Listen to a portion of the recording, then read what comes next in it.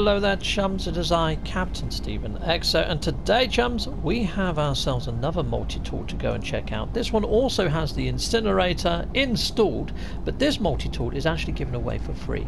Heck yes, given away for free by an NPC. So this is an interesting one.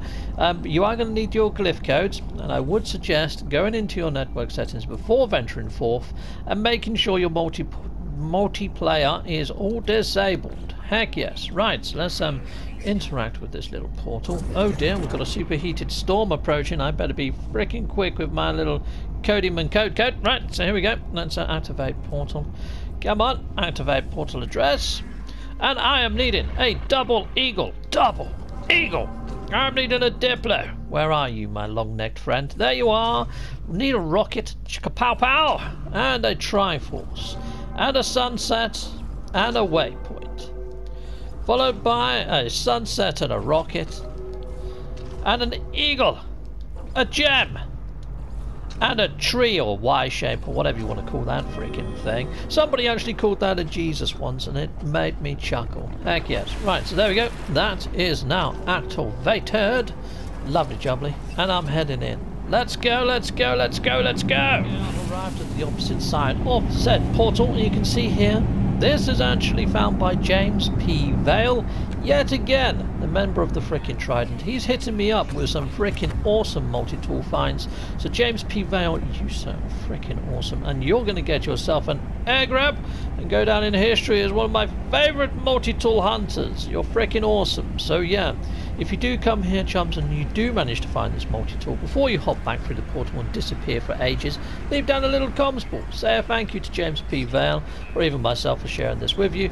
But here we go. We are going to be heading over to the comms ball site that's been left by James PVale. So we just simply take on off. You can see there's a comms ball over on said Horizon. So let's I'm going to break the cloud barrier because there's less friction in space than flying through atmosphere. Heck yes. So we can get there that tad bit quicker. There you go. It's a little bit of a beginner's tip. All of us veterans know it. But here we go. Just break the cloud barrier. We're up here. Lock on. Hit your pulse drive, and you're going to be there quicker than a lamb can shake its tail 3 times. Yeah, lambs actually can shake their tail super freaking quick, so that's it's not that fast, but it's faster than it would have been if I would have stayed in the atmosphere. Okay, let's forget the whole lamb shaking tails references, but let's just fly on down to the landing site, which we've got ourselves a little landing pad here. Another little tip: if you do land on landing pads, you're not going to be using your launch thruster fuel in taking off again, which is nice. Landed designated areas. That even goes for little beacons next to flags and things. But here we go. We have got ourselves some lovely little things here that give us some indications. NPC inside. So let's head on in and let's go talk to said NPC. Now there's usually 2 NPCs in here. One in that little chamber at the back, but he just sells stuff. So it's this guy that's taking a little breather at the moment. Hello. How are you? So yeah, this is Corporal Wehi. Hello there, Corporal Wehi. I hear that you've got yourself a lovely multi-tool that you want to offer me, my friend. Pitiful work here. Viking act like Gek. Exchange equipment for units. Never join battle. Body is pathetic. Are you talking about my manually posture? Well, I'm wearing Viking armor, so if you mock me, you mock yourselves. Okay, well, I'm going to admire your multi-tool, my friend. Corporal, Wayhead disconnected, drew my attention to the upgraded, well-maintained, and obviously recent purchased multi-tool. Heck yes, show me this multi-tool that you have got, my friend. And there you go.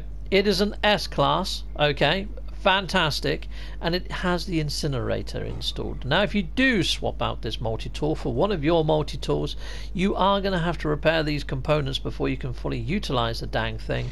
But yeah, he will swap you this multi-tool for free with your own multi-tool. And as you can see, I've already got an experimental multi-tool that I have fully upgraded.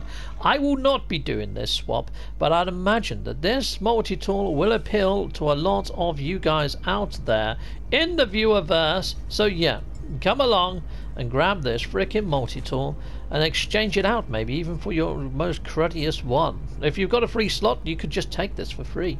It's a fantastic find. So yeah, thanking you, James PVale. You sir are freaking awesome. And yeah, I've already given you one air grab. You're having a frickin' second one. There you go. Yeah, double fresh air for you, sir.